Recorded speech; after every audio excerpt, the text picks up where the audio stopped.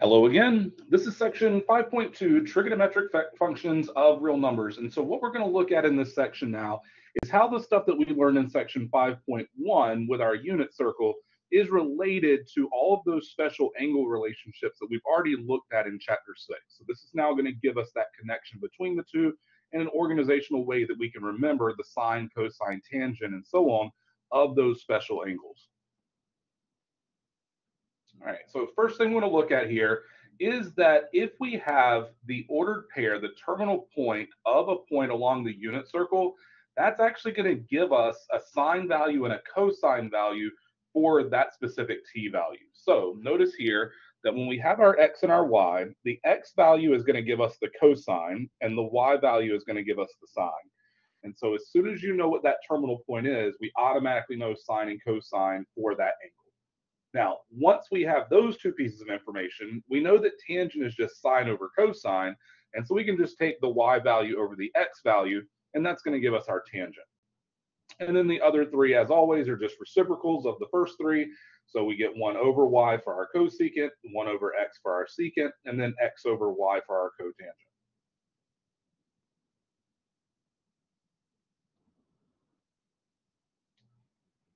All right, so let's see if we can find all 6 of our trig functions for each of these values of t now. All right, so first thing we want to do here, we're looking at pi over 3. So I'm going to think about my unit circle.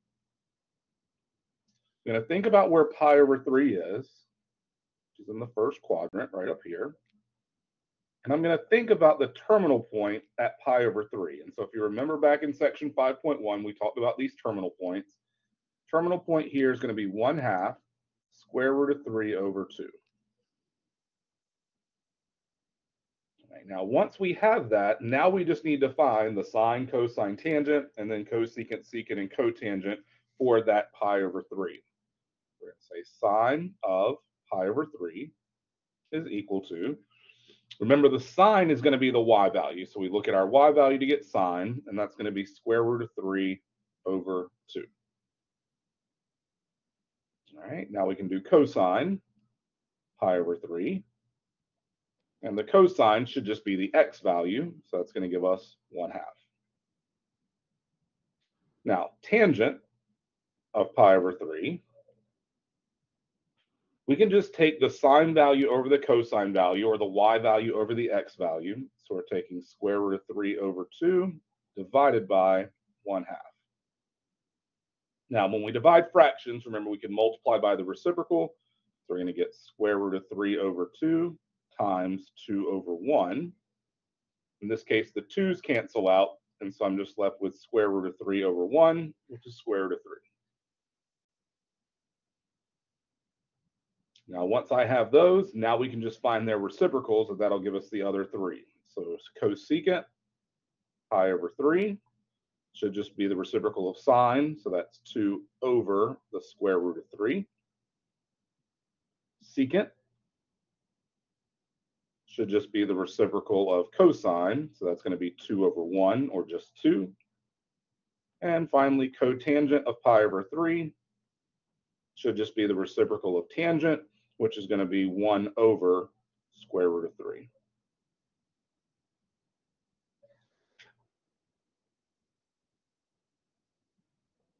Now, if you would like to rationalize those answers and get rid of the radicals in the denominator, feel free to do that.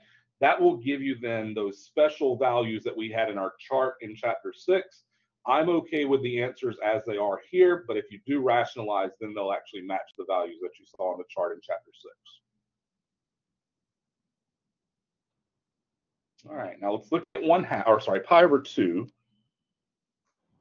Again, we're going to sketch this out. Pi over 2 right up here. And so again, we need to think about what's the terminal point at pi over 2. Well, our x value is going to be 0, and the y value is going to be 1 there. So once we have that, now we can start finding our trig functions. So sine of pi over 2. Again, sine, we're looking at the y value, so that's going to be 1. Cosine pi over 2. Now we're looking at our x value, that's going to be 0. And then tangent of pi over 2 is going to be the sine over the cosine, the y value over the x value, so 1 over 0. Now remember, we can never divide by 0, and so this value here is undefined. Now once we have those three, we find the other three by doing reciprocals. Cosecant pi over 2 is just going to be the reciprocal of 1, which is still 1 over 1. Secant pi over 2. Since we have a 0 for our cosine, that's like 0 over 1. That's going to give us 1 over 0 as the reciprocal. And again, we can't divide by 0, so that value is undefined. And then finally, our cotangent should be the reciprocal of tangent. Tangent was 1 over 0, so this time we're going to get 0 over 1. 0 over 1 is just 0.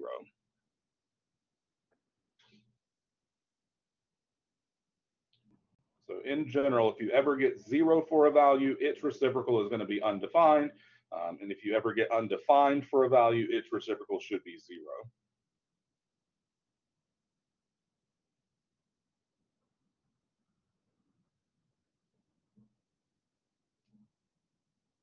All right, now this slide here is just showing us that relationship between our unit circle and those special values that we saw in our chart back in chapter 6, right? So notice here, if you're looking for, let's say, the cosine of pi over 4, well, we know from chapter 6 that should be square root of 2 over 2, but now I can use my unit circle. I can go to pi over 4. Since I'm looking at cosine, I'm going to look at the x value, and the cosine of pi over 4 then should be square root of 2 over 2. And again, with our tangent and our cotangent, because we're doing that division of either y over x or x over y, sometimes you're going to end up with those square roots in denominators. And if you rationalize those and get the square root out of the denominator, that's what's going to give you some of these values that you see here, even though the values when you divide would have square roots in the denominator.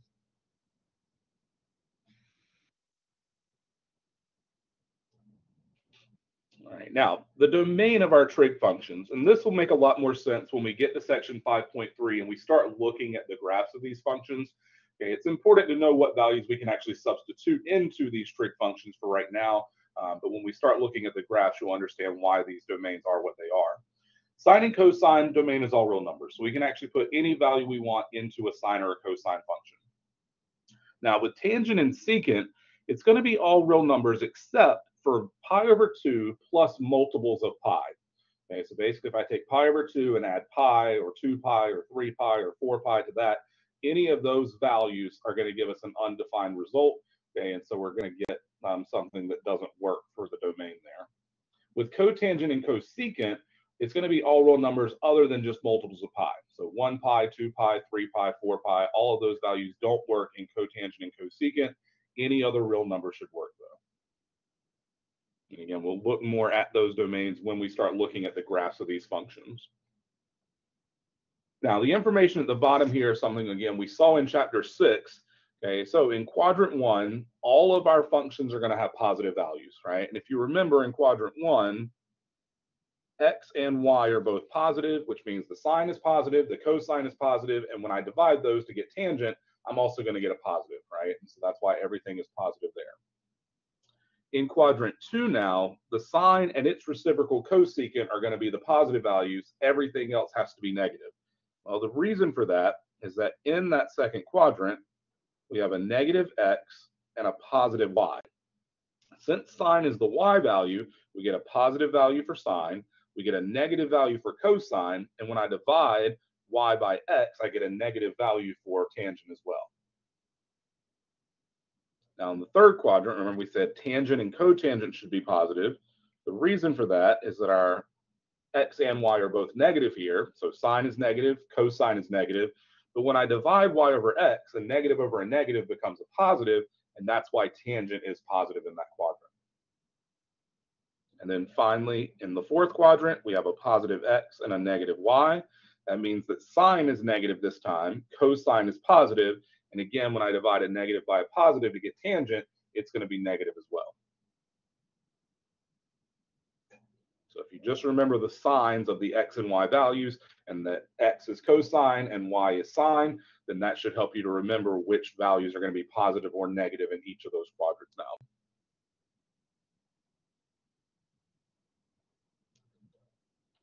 All right, so let's see if we can find each of these values. So we're looking for cosine of 2 pi over 3. So first thing we want to do is actually locate where is 2 pi over 3. So we're going to sketch this out. Now, I know this is bigger than pi over 2. I also know that it's smaller than pi.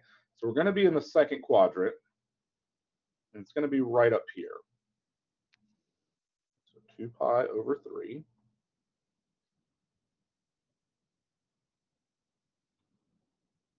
Now, what I want to do, I want to find my reference number. And so if you remember, when we're looking for reference numbers, we're trying to find what's that distance back to the x-axis now. And so I'm going to do pi minus 2 pi over 3. Find your common denominator, which gives us 3 pi over 3 minus 2 pi over 3. And so pi over 3 is our reference number this time. Okay, so this is what we called t bar in the previous section. Now pi over 3 is right over here. And its ordered pair, its terminal point, is 1/2 square root of 3 over 2. So now, recall, we can say, well, that's just a reflection over the y-axis into the second quadrant now, which is going to make our x value negative. So we get negative 1/2 square root of 3 over 2 as our terminal point at 2 pi over 3. So all of these steps up to this point are exactly what we did in section 5.1, right? That's why we did that work there. Once we have that terminal point, now we should be able to locate cosine, because remember, the cosine is just going to be the x value of that terminal point. So I'm looking at my x value of my terminal point here, and that tells me that cosine of 2 pi over 3 should just be equal to negative 1/2.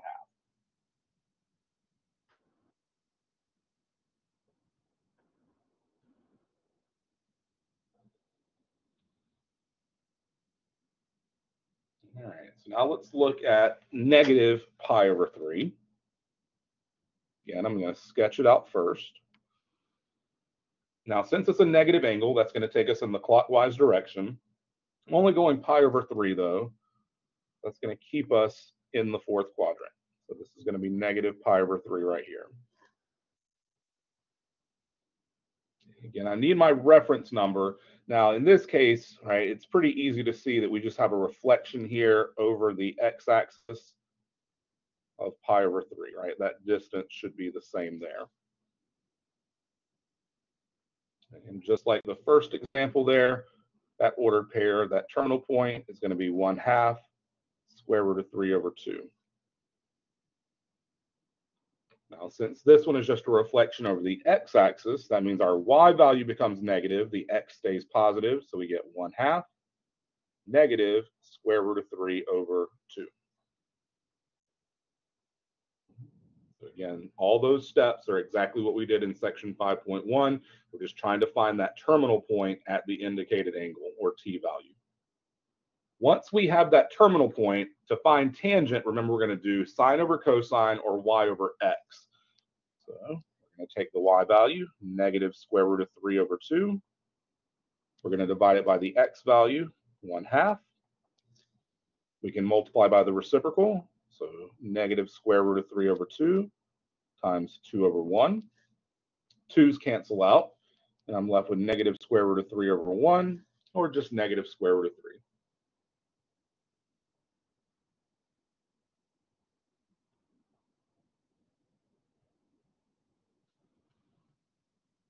All right, and our last one here, we're looking at 19 pi over 4. Now, immediately I recognize this is too big to be within one full revolution. So I'm going to start by subtracting off revolutions. I'm going to subtract 2 pi from this.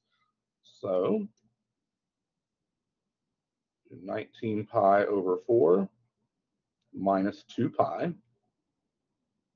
So I need a common denominator here. So we're going to do 19 pi over 4 minus 8 pi over 4. And that should give us 11 pi over 4. Now, 2 pi is 8 pi over 4, so 11 pi over 4 is still bigger than a full revolution. So I'm going to do it again. 11 pi over 4 minus 2 pi. So 11 pi over 4 minus 8 pi over 4. And when I do that, that should give us 3 pi over 4. Now, 3 pi over 4 is smaller than 2 pi, so now at least we're within a full revolution. So I'm going to sketch this out. So basically, we've gone all the way around twice, right? So we subtracted off 2 full revolutions, and then we're going to end up at 3 pi over 4. Well, 3 pi over 4, that's bigger than pi over 2, but smaller than pi. It's going to end up right here in the second quadrant, halfway between pi over 2 and pi.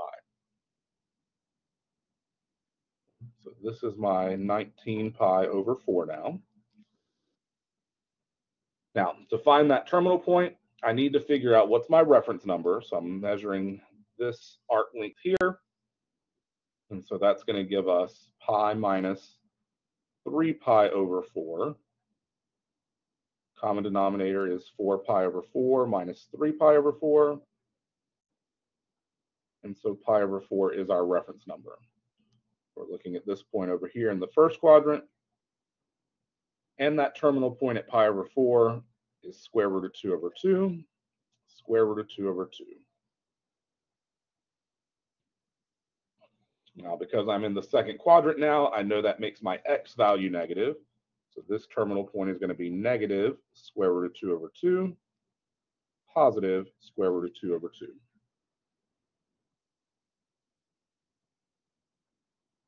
And this time, since I'm looking at sine, I'm looking at the y value. I'm taking the y value here. And so this should be equal to positive square root of 2 over 2.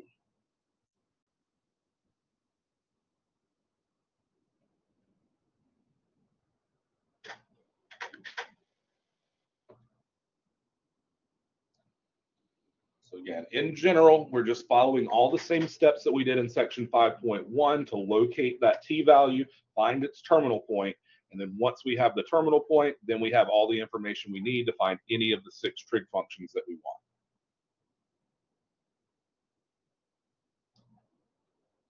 All right, now this time we're going to have to use a calculator, okay, and so it's telling us to find, in this case, sine of 2.2. Now, we do want to make sure we're in radian mode, okay, so on your calculator, just make sure you've got your calculator in radians. And we're just going to take the sine of 2.2, and I'm going to round all of these to 4 decimal places. Again, in WebAssign, just pay attention to what they're telling you to round to. So this should give us 0.8085.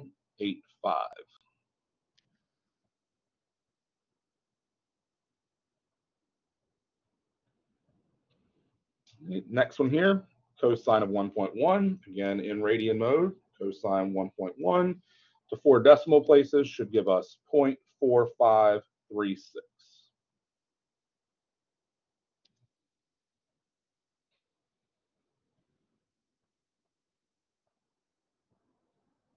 All right, now with cotangent, we do not have a cotangent key, so we're going to have to change this to a reciprocal.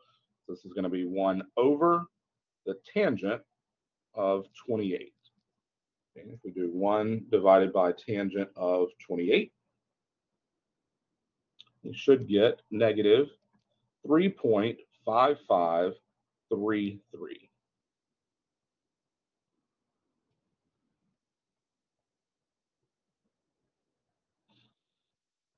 And then finally, cosecant. Again, no cosecant key on our calculator, so we have to do a reciprocal. Cosecant is a reciprocal of sine, so we get 1 over the sine of 0.98.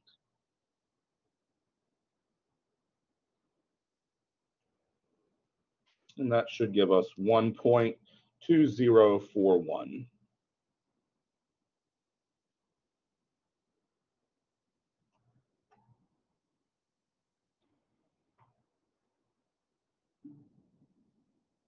So again, just always pay attention to how many decimal places are being asked for. If there's no degree symbol, we assume radians. Okay, and so make sure your calculator's in radian mode if there is no degree symbol.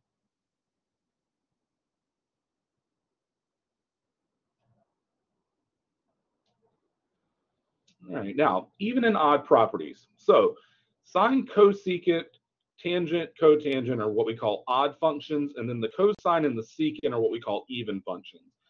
When we look at the graphs of these, you'll see that that means that they have certain types of symmetry graphically, but it's also helpful when we're looking at our values of these trig functions because that means that the sine of a negative t value is actually just equal to negative sine of that positive t value. So if you know the sign of the positive value, then we can just make the overall value negative, and that'll give us the sign of negative t. Now with cosine, because it's an even function, the cosine of negative t is actually equal to the cosine of t. And so we can basically just drop the negative altogether, find the cosine of t, and it'll have the same value as cosine of negative t. And then tangent, just like sine, is an odd function. So tangent of negative t is equal to the negative tangent of t.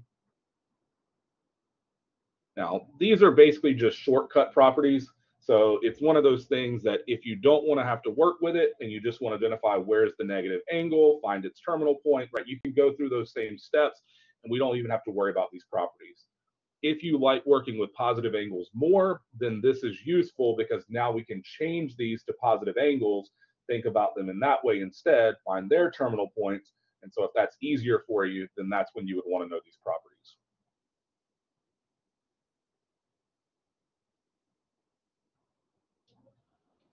All right, so let's see if we can use those even odd properties here to find the value of each of these trig functions.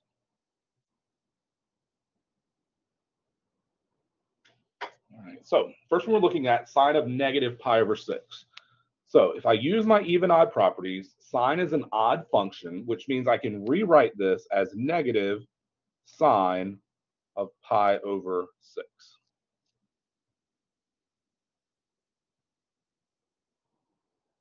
So now all I want to do is find the sine of pi over 6, which is one of those values from our unit circle. Pi over 6 right up here. Its terminal point, square root of 3 over 2, 1/2. Since we're trying to find the sine of that, we're looking at the y value. So I'm looking right here. So sine of pi over 6 is 1/2. I need to make it negative, so it's going to be negative 1/2.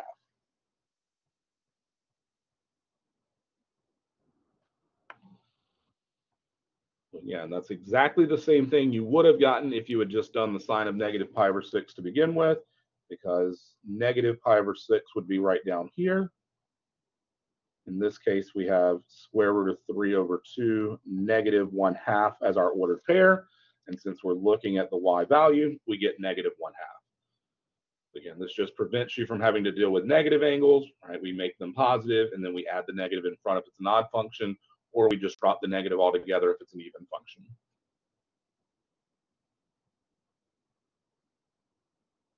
Okay, so our next one here, we're looking for cosine negative pi over 4. So if we want to use our even odd properties, in this case, cosine is an even function, so this is just going to be equal to the cosine of positive pi over 4.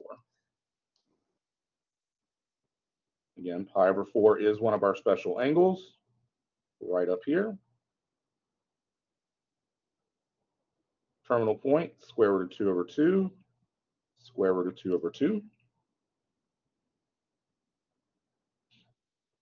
And this time, cosine, we're looking at the x value.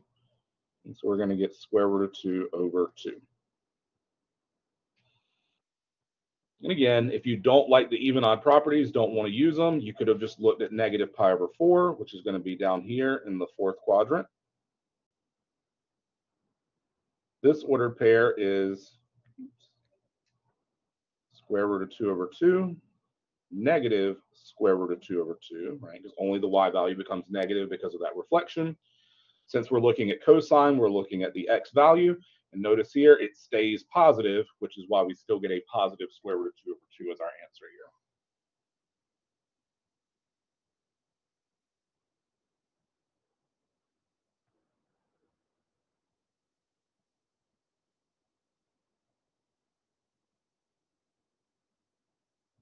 So again, there's never going to be a time where I force you to use an even odd property.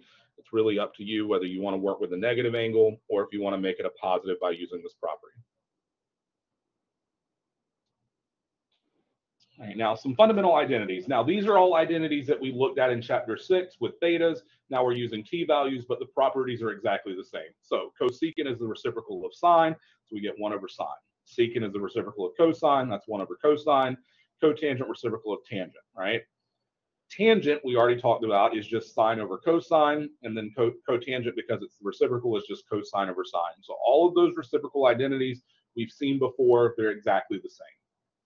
Same thing with the Pythagorean identities, right? We talked about in chapter 6 that sine squared plus cosine squared is always equal to 1. We're just using a t-value instead of a theta value now. That's the only difference. Tangent squared plus 1 is equal to secant squared, and 1 plus cotangent squared is equal to cosecant squared. So all these identities are exactly the same. Nothing has changed.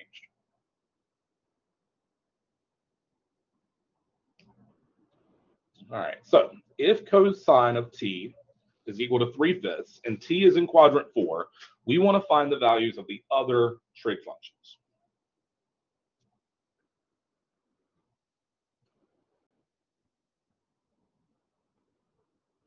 Now, I do want to try to do this using our identities that we just saw, right, just to get some practice with that.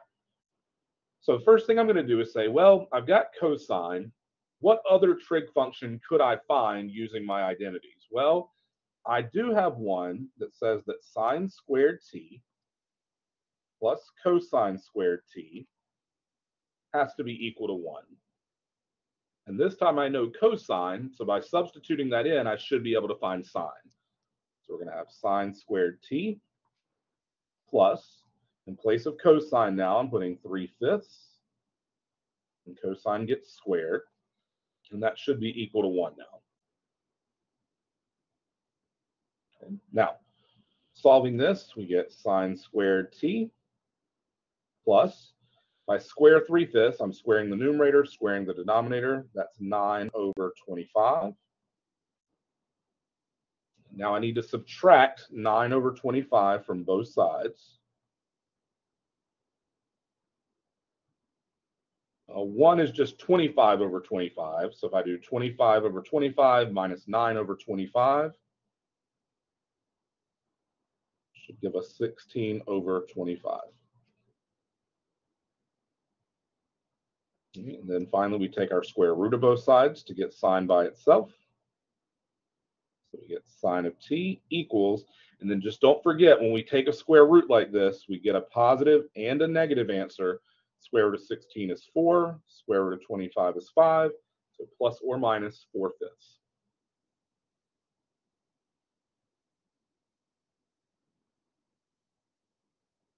Now, we only want one value for sine. So at this point, we look and say, well, they tell us we're in quadrant 4. So we have to think about, in quadrant 4, is sine going to be positive or is it going to be negative, right? And if you remember your quadrants, all students take calculus. Cosine is the one that's positive in the 4th quadrant. That means that sine is going to be negative. So we're going to take the negative sign here. The other way to think about that is sine is the y value. The y value in the 4th quadrant should be negative. So that's why we're taking a negative value here. All right, so now we have our sine. We have our cosine. So next we can find tangent, because tangent should just be sine over cosine. And if I divide, we get tangent t is equal to negative 4/5 over cosine, which is 3/5.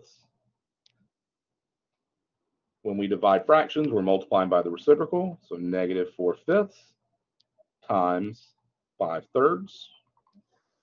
5's cancel out, and we're left with negative 4 over 3.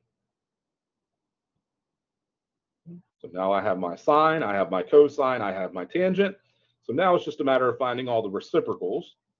So cosecant of t should just be the reciprocal of sine. So that's going to be negative 5 over 4.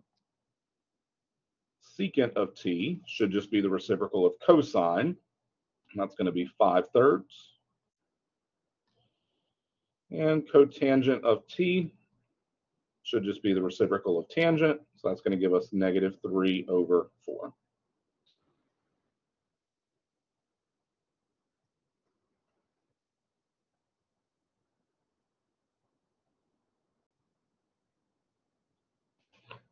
And that's it, right? We found all 6 of our trig functions and we're done.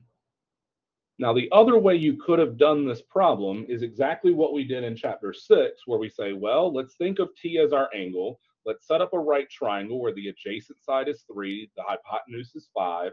Use Pythagorean theorem to find your opposite side, which would be 4. And once you know your adjacent, your opposite, and your hypotenuse, then you can actually set up all of these relationships. And again, just keeping in mind that you're in quadrant 4, that's going to make certain things positive or negative. So again, the identities work, or if you want to set up a right triangle and do it that way, that works also. Again, I'm never going to force you to do it one way or the other. I just want you to be familiar with both, right? Because some people like the algebra, some people like the geometry.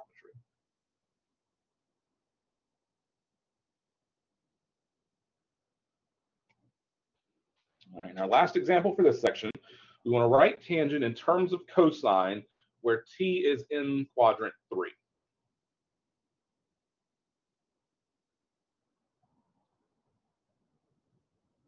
All right, so what we want to do here is we want to use our identities, see if we can get everything right in our tangent formula in terms of cosine. So I'm going to start here by saying, well, the only formula I know that has tangent and cosine in it is tangent of t is equal to sine of t over cosine of t. So now I have tangent in terms of sine and cosine, but I just want tangent in terms of cosine. So now I need to see if there's a way that I can change this sine to be in terms of cosine instead. Well, we do have an identity that says that sine squared t plus cosine squared t has to be equal to 1. So if I solve this for sine now, that should give me sine in terms of cosine. I substitute that back in, and then I have everything in terms of cosine. So solve for sine. I'm going to subtract the cosine squared. So that gives us sine squared t equals 1 minus cosine squared t. Now I need to take the square root. So that gives us sine of t equals, and again, don't forget your plus or minus, positive or negative, square root 1 minus cosine squared t.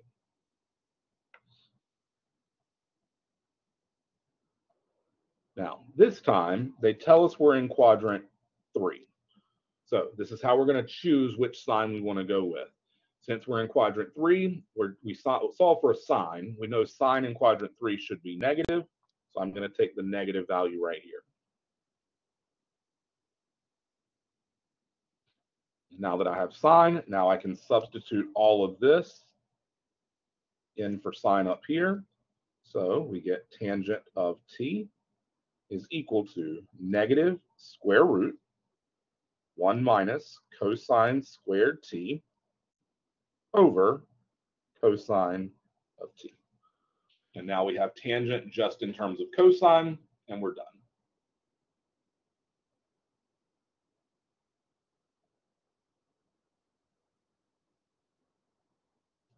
So again, anytime it asks you to find one trig function in terms of another, you know you're going to be dealing with those identities. Think about which identities have both of the trig functions that you're working with. Start with that. And if you still have more than just that trig function that you're looking for in there, think about ways that you could then get that one in terms of the other